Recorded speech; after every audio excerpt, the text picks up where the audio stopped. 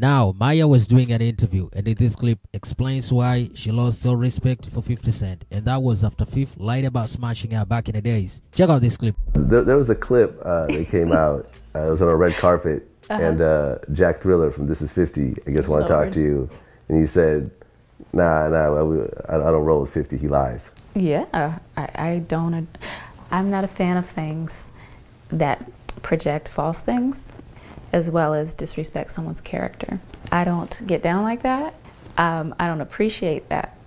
And you have to pray for people that will do anything for numbers, ratings, a song, or popularity. And I don't support certain things, so yes, I did reject. I mean, that came out a while ago. Were you upset when that song came out? Song?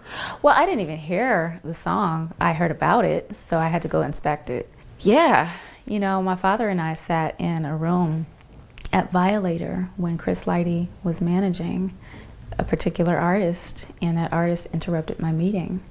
And my father was in the room, you know?